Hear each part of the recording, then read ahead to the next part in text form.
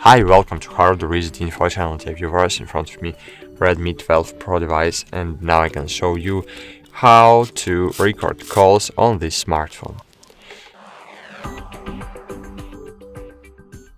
So to do it, first you need to open the Play Store, then find here Cube ACR.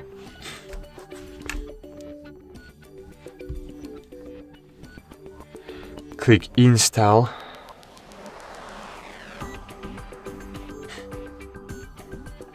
and click open. Next, grant while using allow,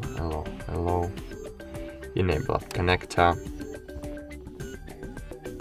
and great. Now here you need to choose downloaded apps, Cube ACR app, and enable it. Click use Cube ACR app. Click I'm aware and wait for OK button will clickable. Click OK.